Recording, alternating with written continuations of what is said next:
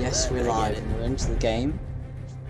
And we're currently in the ban phase. Unfortunately, we didn't catch the first part of it. Once again, a woman's left unsatisfied. Going to see...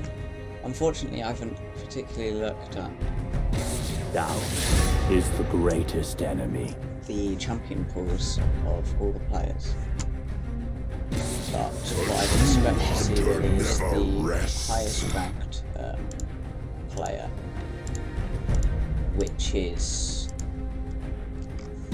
AGSB Full Fire, to be on Kai'Sa, if they haven't banned Kai'Sa, so I could see a Kai'Sa first pick here. Or, of course, we've got a Kled here, which is for the lols, which he is the top liner.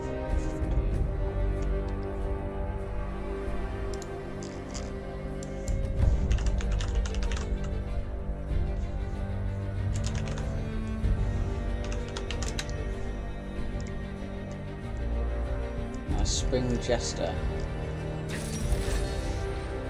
He's blocking in the Zerath for what I can only presume is the mid lane.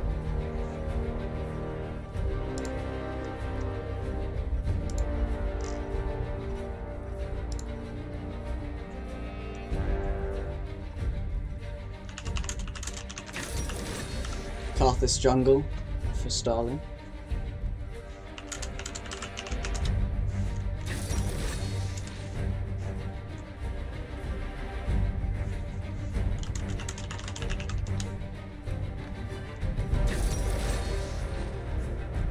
We've got the Zyrocon now for AGSB, for Vilfire and NHX.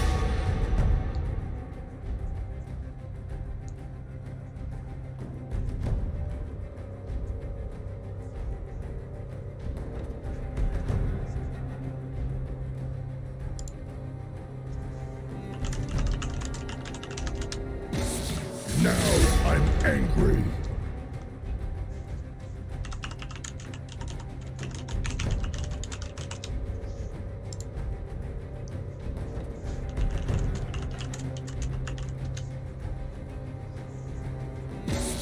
Let me at him.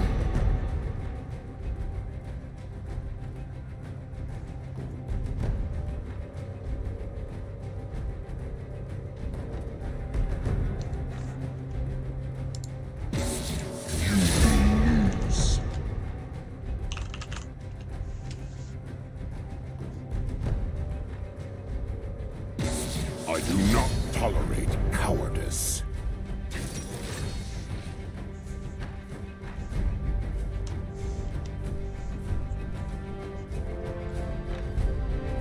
Okay, well, apparently the game is going to continue as a 4v5. But it's probably okay because there's such a difference in rank in the LT Boys team.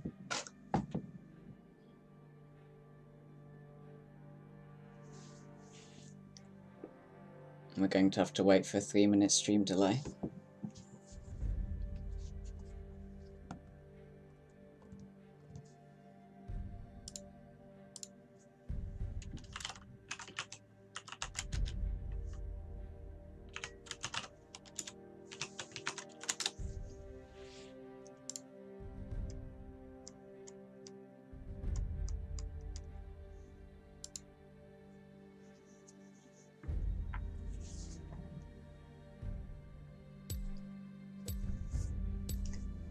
So what do I expect from this game?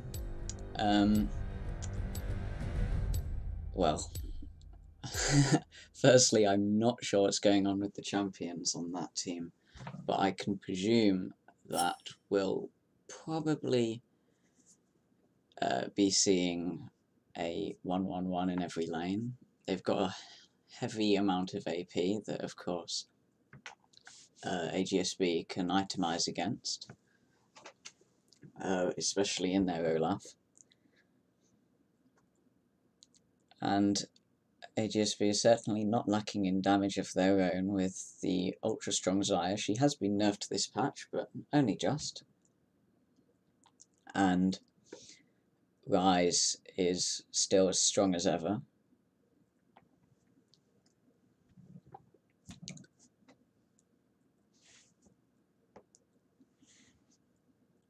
Just got another 2 minutes to wait.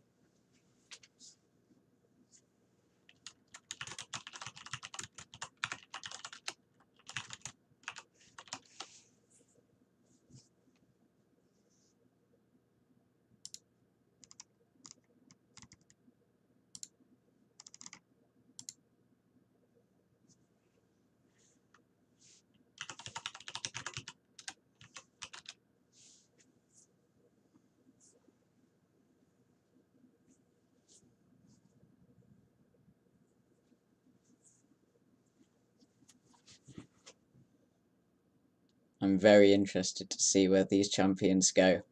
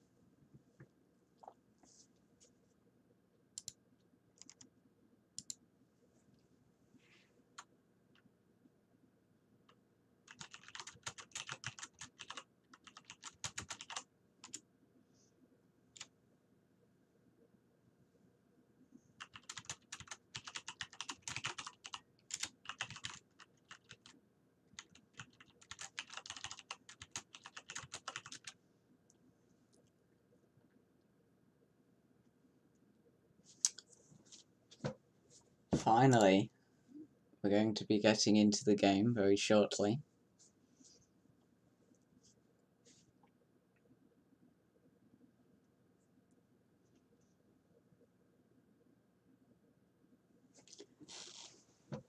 And there we have it. We have a couple skins on the board. A double Cosmic Dusk Zyakon for Vilfire and NHX.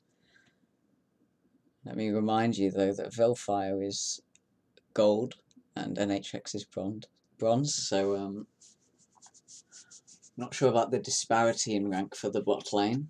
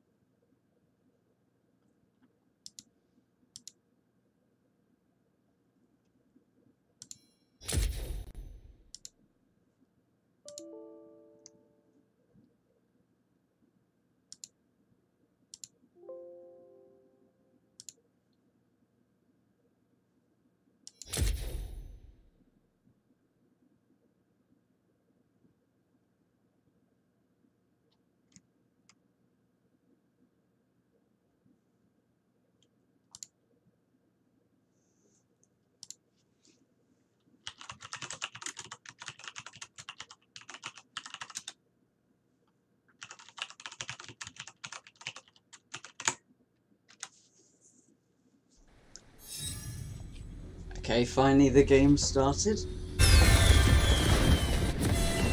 And let's see where these champions go for the Spitfires.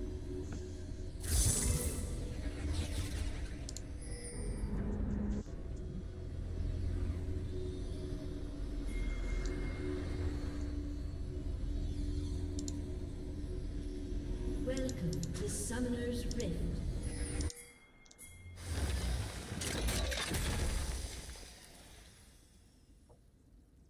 Well, we've got Zerath in the top lane. If I go in the bottom lane, and then I presume the Nico in the middle lane.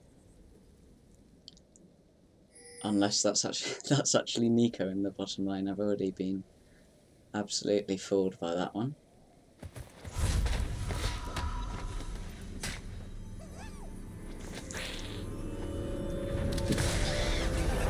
I'm being asked for my prediction for the game. Now, of course, I have to be completely unbiased, but if I were a betting man, I would bet on AGSB Esports.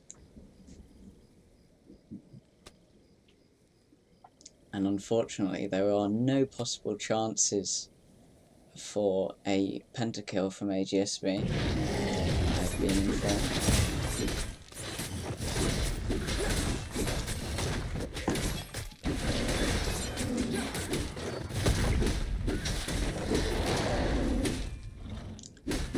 Start with a steal of their blue, which is a shame for the Carthus. But we've just got a couple of trades going on right now in the top lane, and Carthus is struggling against the red buff. I would not be surprised to see him die there. Don't call me a prophet.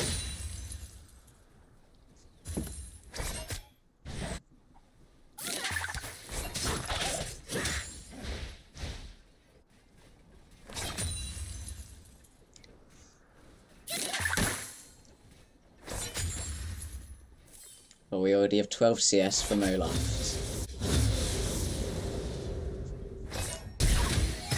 And a perfect engage from the Rakan legend, NHX123.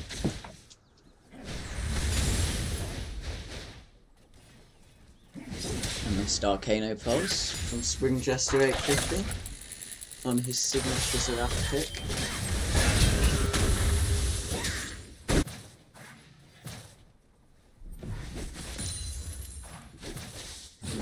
The Rise got that cannon and a trade to top it over.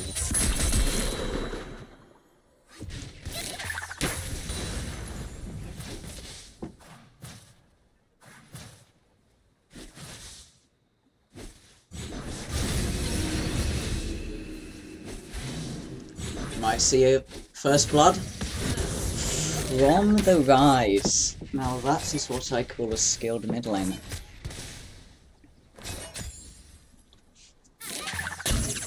3-minute first blood from Rise with his 18 CS.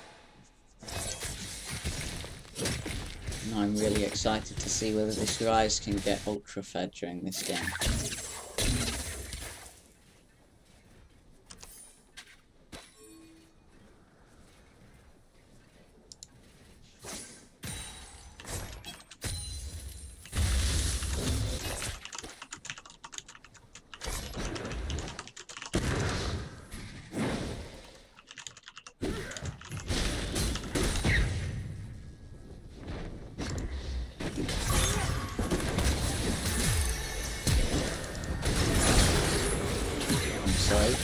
I actually left it on 0.25 speed. So we watched Stalin die, and then Spring Jester die shortly after. We're now at 3 kills for AGSB Esports. And I'll keep this at 2 times speed until we catch up. Another kill for Lemon Curd onto the Carthus. And Bill Byer, a bit disappointing to see him take 3 tower shots there for no reason, but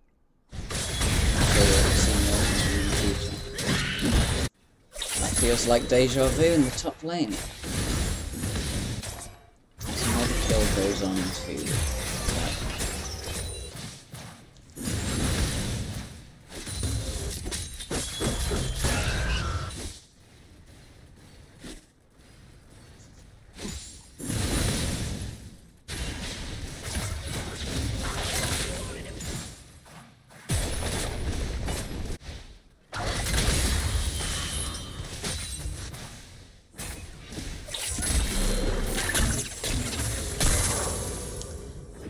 the speed now, we're back to 1 times.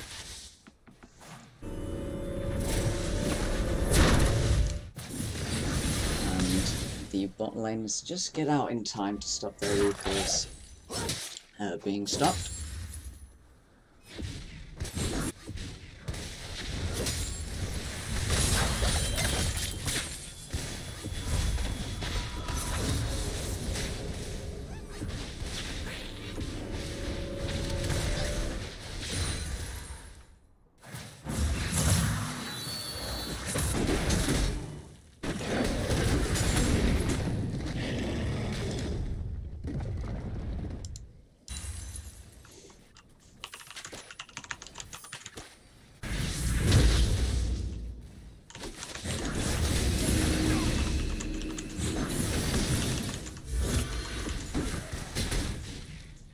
Lemon Curd with a nice tower dive, getting out just in time not to die to the tower.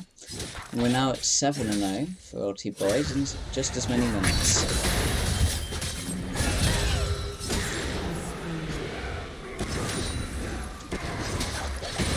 Now Karthus, I'd like to see him do more in this game. He can be a very deadly champion, especially when he turns level 6, and I hope to see more of him. Just afraid we might not get to level 6 for him very soon. More tower dives from Ulti Boys. They're really doing well in this game so far, with 9 kills in 8 minutes.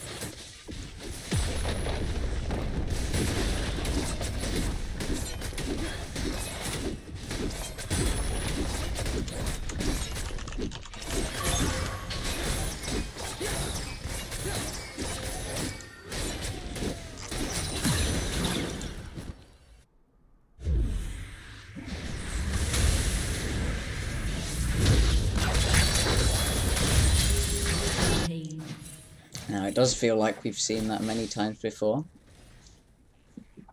with Kled getting another one on the top side.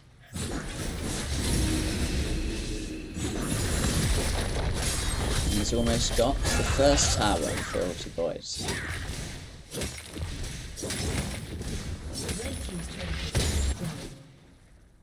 Now I'm expecting to see a tower dive here. Olaf already taking a turret shot, but flash from Jeffy. He knows that he's in trouble. I'm afraid Starlin's not going to have that luxury as he gets wiped out with the charge from Kled.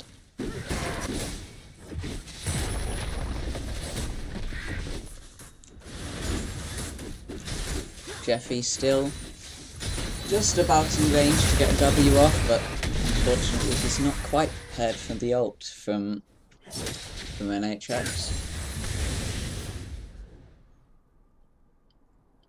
And now I would not be surprised to see a tower dive from Olaf here, quick and easy for Ulti Boys.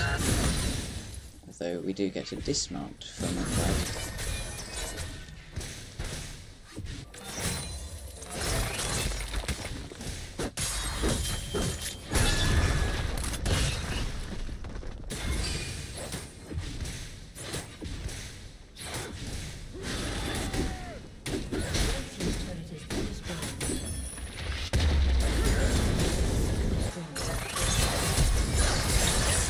That was a beautiful flash as the Pop Blossom comes down from Nico, but she's not going to find the kill. Vilfire's going to get the kill with that wonderful outplay with the flash route. And now on the top side, Kled looking at Spring Jester, wondering, can he get the tower dive off? I think he might just be able to here. The tower's on low enough health. He could try and take a bit of the tower with that demolish and then go straight for the cruiser out. As you can see, Bear Trap on a rope goes through, gets the kill. Goes godlike 7-0. Really pulling more than his weight here. Now I expect to see a double kill from the Rise. Perfect, he gets stunned. Can still go in for more. There's Jeffy. If he walks back, and now we have Kled coming back in for his 8th kill of the game at 11 minutes.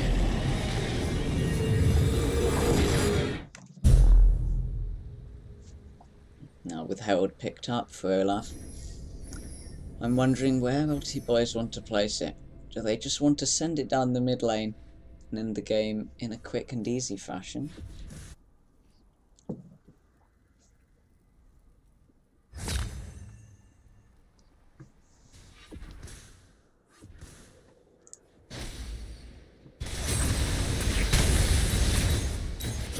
Now we've got Clegg coming into the topside tower.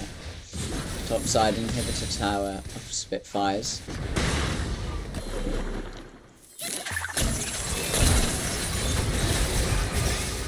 Engage. Khan just about catches onto Nico. He gets the grand entrance, and the route from the Blade Crawler from Xayah will secure them the kill.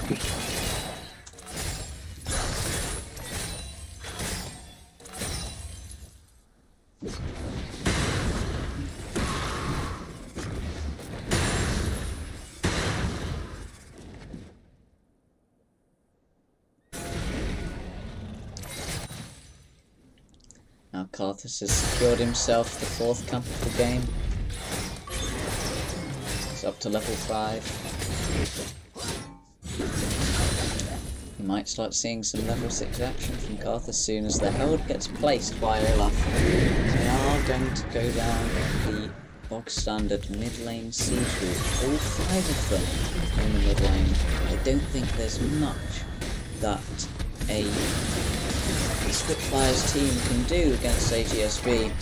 An AGSB with 18 kills, 13 minutes, make that 90.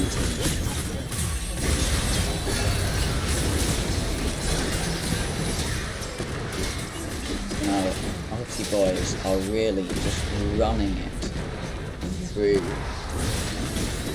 the Spitfires team at the moment. They're really showing how to speedrun a game of League of Legends. And I would not be surprised to see a sub 15-minute victory here. But Blossom is a last resort for Spitfires, but they're not able to find anything with it. They get absolutely aced with that. An ultimate from Rise will take NHX into the base, and that will be the 1 kill for Spitfires, as that's a 14-minute win for AGSB.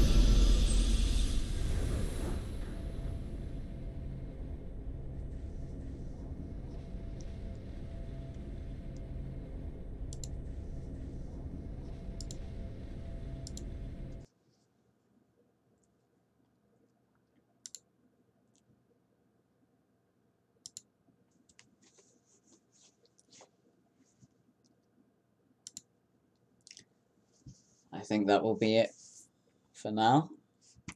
We can come back in a week's time and see if we have more games to cast. Thanks for watching.